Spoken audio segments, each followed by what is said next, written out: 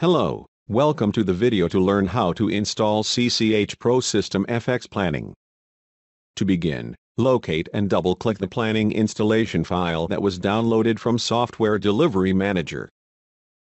This will launch the planning installation wizard. Click Next to begin. On this screen, choose the appropriate type of installation and click Next. On the Choose Destination Location window, verify the desired location is selected and click Next.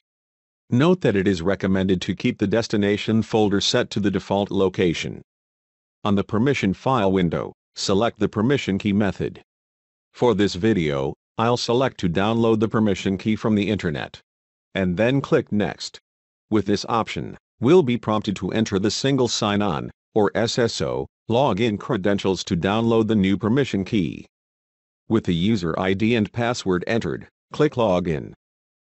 On the Select Program folder window, click Next.